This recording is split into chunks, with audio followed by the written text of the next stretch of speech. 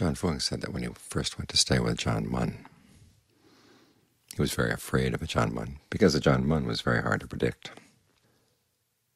Say if one of the monks was sick, he'd ask Ajahn Mun for some medicine. Ajahn Mun would give him a stern lecture about taking refuge in medicine. Why aren't you taking refuge in your practice, he would say. Another monk would get sick.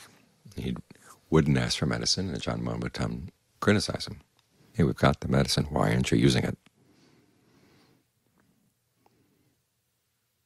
As Ajahn Fuang said, it sounded like you were going to get criticized no matter what you did. But he said he stayed with Ajahn Mun for a while and began to realize that there was a pattern. If the medicine was there, you would use it. If it wasn't there, you'd make do with what you got. In other words, you'd make do with your practice. That's the kind of thing you learn by watching your teacher and living with the teacher over time. As the Buddha said, there are a lot of things you're going to learn only by spending a lot of time with the teacher and being very observant, and particularly getting a sense of just right in the practice. And the Buddha talks about the middle path, or the middle way, from the very beginning of his teachings. What's interesting, though, is that even though he presents this as one of the most important principles of his teachings, he doesn't explain it very much. He says the middle way is a way that avoids the extremes of sensual indulgence and self-torture. But there are very few passages in the canon where he talks about what makes the middle way middle. There's another passage where he talks about how the teaching on dependent core arising avoids certain extremes. But these are very subtle extremes, the extremes of existence or non-existence. In other words, the labels that we place in the mind, saying that things exist or don't exist.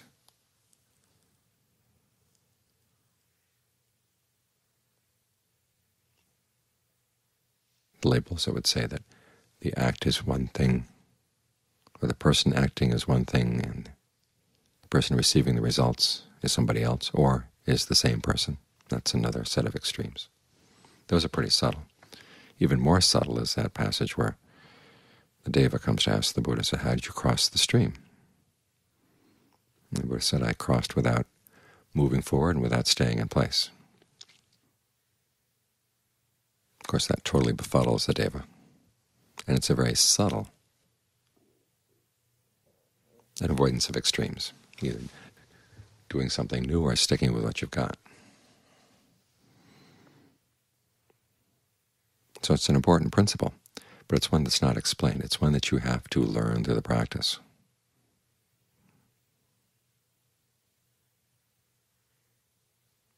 Because all too often we're like the Buddha himself. He started out with a life of extreme sensual indulgence. When he realized that that wasn't going to lead to true happiness, what did he do? He went to the opposite extreme, self-torture.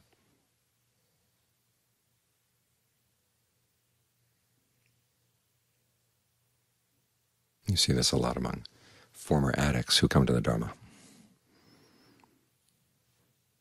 They indulged in alcohol, they indulged in drugs, and now they're going to indulge in starving themselves, trying to deny all kind of sensual pleasure.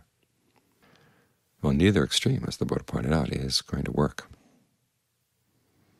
It's easiest to think in extremes because extremes can be expressed in short sound bites. The middle way requires being very observant, experimenting, and developing a sense of what's the just right point in the practice. There's some confusion about this coming from the Thai language. The word for just right in Thai is padi, which literally means enough good. And many people will interpret that as good enough, which means you don't have to try to be really good, just good enough, which is not what the Ajahns are saying when they say you should do it padi. Padi means you have to find the point that's just right. And sometimes just right is outside of the box entirely. Like the Buddha's approach to pleasure and pain. It's not that you try to find a middling point where every pleasure and pain gets neutralized. You pursue certain pleasures, the pleasures of jhana, the pleasures that come from mastering virtue and concentration, generosity, so that you can use them. Use the pleasure of concentration to put the mind in the proper mood and put it in the proper frame of mind.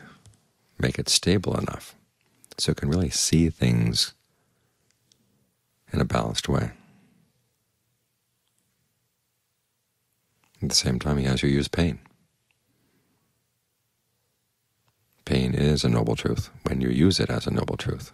In other words, you use it to understand what's the mind doing around the pain. So instead of pursuing pleasure and pain as goals in and of themselves, he uses them as tools. That's an entirely different kind of approach. So we're not looking for a middling path that's halfway between pleasure and pain. We're looking for a new way to approach them.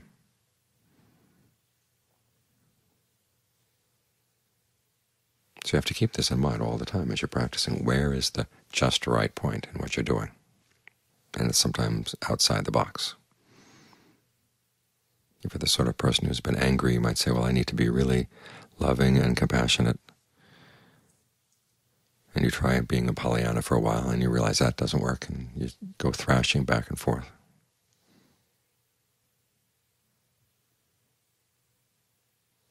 Feeling that you're either too passive or too aggressive. It's not the passivity or the being aggressive that's the issue. It's what your intention is when you're dealing with people. Because sometimes you look at the Buddha. In some cases he would totally avoid getting into arguments. In other cases he'd get into argument and he'd be really aggressive. So you have to realize there was something else going on. It's the passivity or the aggressiveness was not the issue. It was his intention. His intention was kind. At the same time, he'd have a sense that some people would be just a waste of time. They were in the argument simply to win, to make points. They weren't trying to learn anything. Those were the people he'd avoid. Like the Brahmin who came to see him one time and asked, what kind of teaching do you teach? The Buddha sensed that he was looking for a fight. And the Buddha responded, I teach the sort of doctrine whereby people don't get into useless arguments. That was the end of that.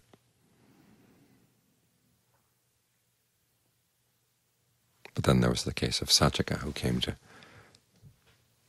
make the Buddha sweat and shake, as he said. And he ended up being the one sweating and shaking, because the Buddha's response to his arguments, Saccaka was trying to say that, well, everybody knows that your form, feeling, perceptions, fabrications, consciousness, these are yourself. And the Buddha picked his argument apart to the point where he really lost face in front of all the people that Saccaka had brought along to watch his victory.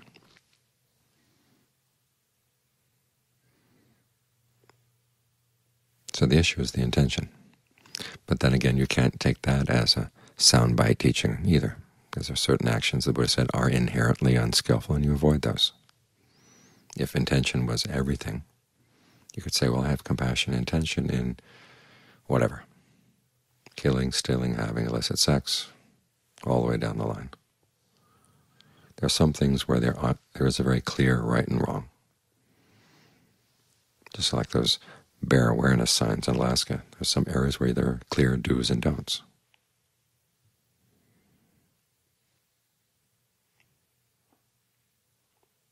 For example, as the Buddha pointed out, killing is never skillful, stealing is never skillful, illicit sex is never skillful, lying is never skillful.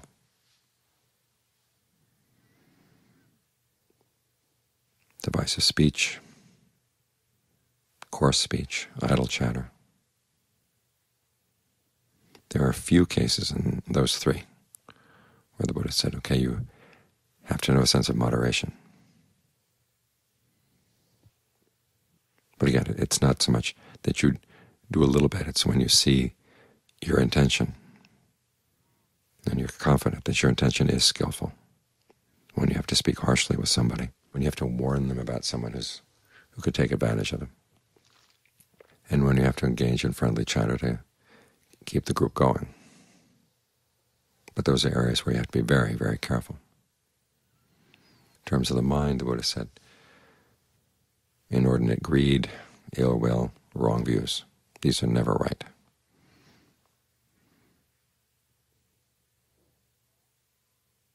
So there are some areas where there's a clear right and wrong. But then there are a lot of areas where right is, at that point of just right, in the middle. That's where you have to watch for your intention, you have to watch for the results. And it's good to have good examples. This is one of the reasons why we have the monastic Sangha. The Buddha didn't write meditation manuals and hand them out. He set up a monastic Sangha so there would be people living together and learning the kinds of lessons that you learn from living with someone who's further along in the path, seeing how they handle different situations, the lessons you pick up by osmosis.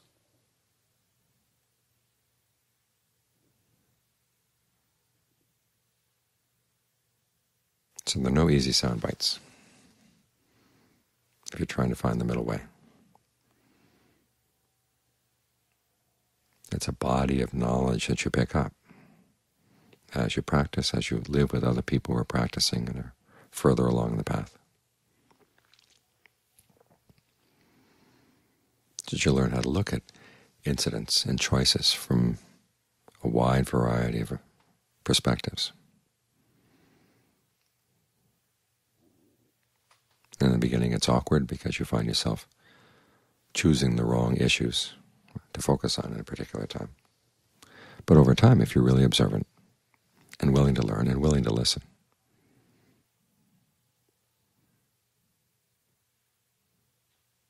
you get a better sense of this point of just right. It's like people going to live in the wilds of Alaska. The people who survive are the ones who are not doctrinaire. They're the ones who figure out what works and what doesn't work. And sometimes some modern gear is very useful. Other times you want to stick with the old ways of doing things. And how do you know which is which? There's an experimentation, and there's also learning from people who've been there before.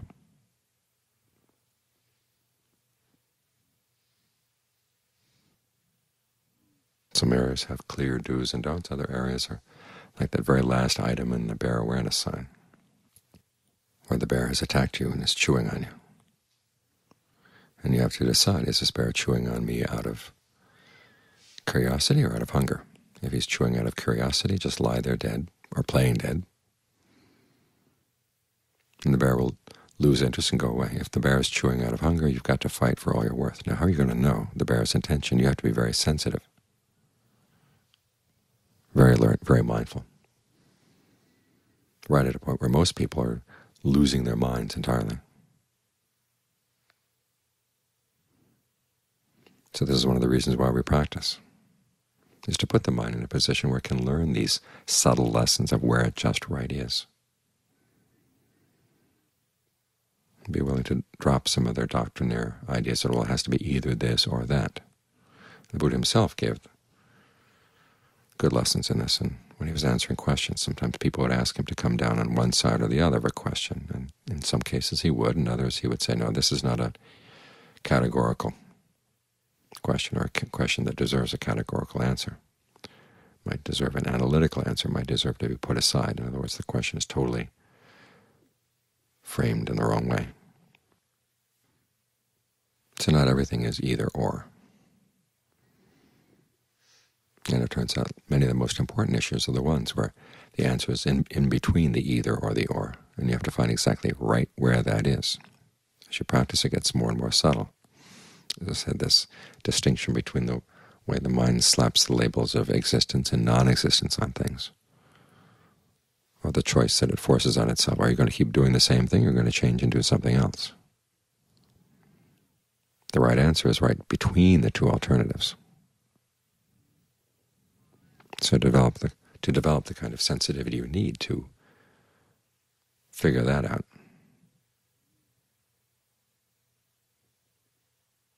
you have to look for the point of just right in everything you do.